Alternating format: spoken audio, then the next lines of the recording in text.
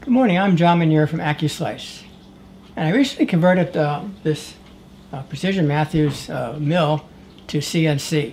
I've been doing a lot of work with it lately, actually learning how to use it and making some parts. I made a previous video, I made some parts. And this is actually my second project I'll be working on to make parts for the Accu-Slice system. And what I'm making this week are some, call them brass keys. These are brass keys that are about 4 inches long, 1/4 inch thick, about 3/8 of an inch wide. They have a dado on the edge and then 4 tapped holes in which we insert set screws. And each of these holes is a 1/4 inch, 20 threads per inch. And what they're used for is we have rails for our Accu-Slice system. And we take these keys and we slide them in the channel in the rail. And we can clamp it in place. Then we can take a second channel, put them together, and then clamp these set screws, and that gives you a nice long straight rail for slicing longer boards on the Accu-Slice system. So I'll be making about 50 of these, and I've already cut my brass pieces, and I actually milled them to the correct thickness and width, so they're all set. And so now I'll be using the mill to automatically, drill and tap these and mill them to the correct position. I'm actually using 3 tools. I'm using an end mill to cut my dado in the edge. Then I have a drill to pre-drill my hole, and then I have my thread milling screw to actually form the threads in the pieces. This is my first time using this thread milling on my mill. I don't have spindle control for my mill, so I can't use rigid tapping, but this thread milling, I've tested it at preliminary, and it looks like it works pretty well. So this will be doing the first time doing a volume, so I'm doing 50 of these pieces. 4 holes, so that's 200 drill and tap thrills I'll be doing on this.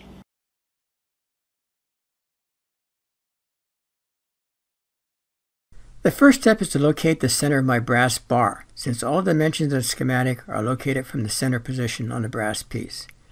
So I'm using a probe, which will automatically determine the center of the brass bar in the Y direction.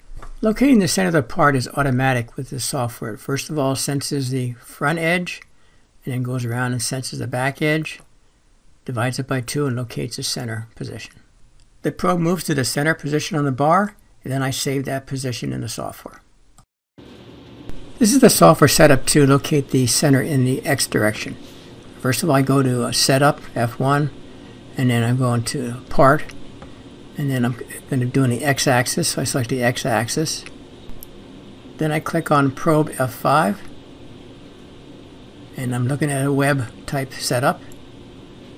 Orientation will be from the left side, so I set that. Set the approximate dimension of my part I want to sense, and then click Start Scanning.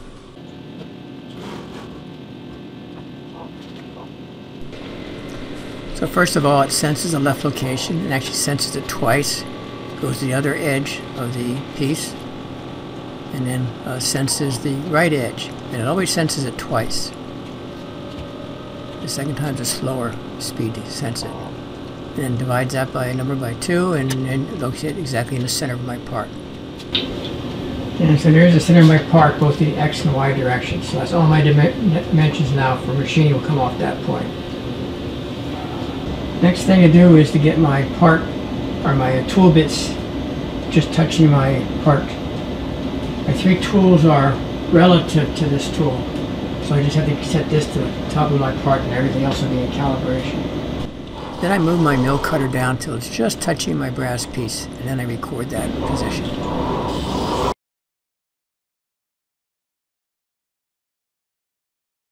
This is a schematic of the part I'll be making, and I need to program all these dimensions into my program to machine this part. This is my program in Intercon software. Tool number 19 is my number 7 drill. Tool number 20 is my thread mill. And tool number 18 is my mill to cut the outside dado. This Intercon software is very intuitive and easy to use and makes generating the G-code very easy and simple. And at any time during the programming process, you can look at a 3D view to see the actual machining toolpath.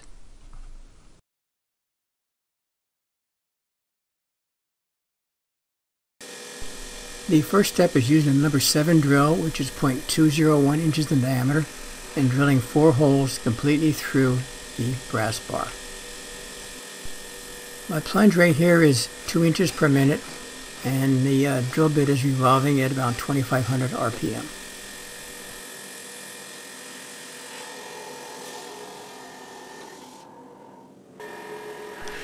The second step is using the thread mill to form the threads inside the pre-drilled holes.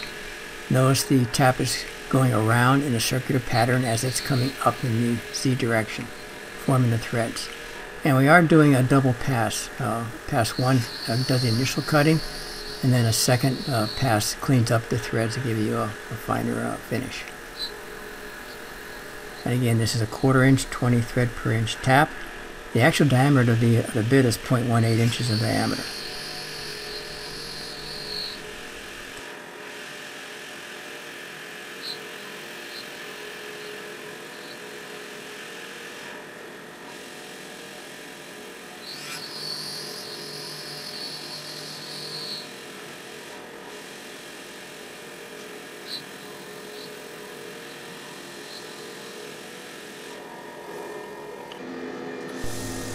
The final step is using a 7/16 inch end mill, which is 0.4375 inches in diameter, and we're cutting a channel, or a center channel, which is 0.2510 inches wide, and just trimming off the outside edge to give me my dado. And this is the part that will lock into the channel on the rail. Here's a close-up view of the actual cutting of the thread using the thread milling cutter. The process is the bit goes down to the bottom of the thread. It goes from bottom to top, that's the path. So it starts cutting on the bottom, going around in a circular pattern. And it's just going around in a circular pattern. At the same time, the bit is moving up in the Z direction. That's why you get your right-hand thread. So again, it does it in 2 steps. The first step is it cuts the initial cut on the part, going completely around in a circular pattern. After that, the bit will come up again, go back down to the bottom of the thread, move out a slight amount to clean up the thread, and repeat the process, going around the circular pattern to cut the thread. At the same time it's going around the circular pattern, the bit is moving up. And this part of the video is shot in real time. This is not speeded up, so this is the actual time to cut these threads. So the actual time to cut this thread, which again is 20 threads per inch, 1/4 inch deep, is around 40 seconds.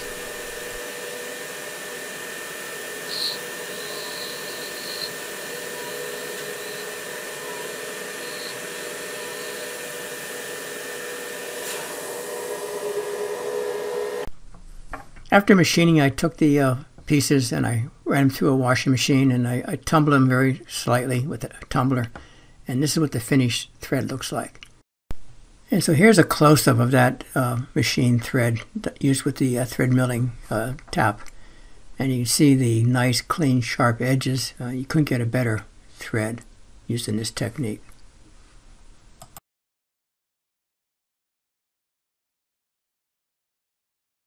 Well, I just finished making about 50 of these brass keys for the Accu-Slice system using my CNC converted mill. And the project went quite well. I mean, I made a few mistakes because I'm still learning how to use the system, how to use the software, how to program it. So I'd make a few little mistakes that I had to correct and improve on. But overall, it worked very well. I got some really nice parts. These threads are amazing. You couldn't do that nice of a job, by hand tapping or even other techniques I used in the past. They're nice, clean. They're nice, straight. There's no burrs. I mean, they're beautiful threads. And this was all done using the software, the Acorn software from Centroid, and using this CNC converted mill. And these brass keys, as I mentioned earlier in the video, will be used to join together 2 rails. So once again, thank you for watching this video. If you have any questions or concerns or comments, as always, please give us a call or drop us an email. We're always happy to hear from you.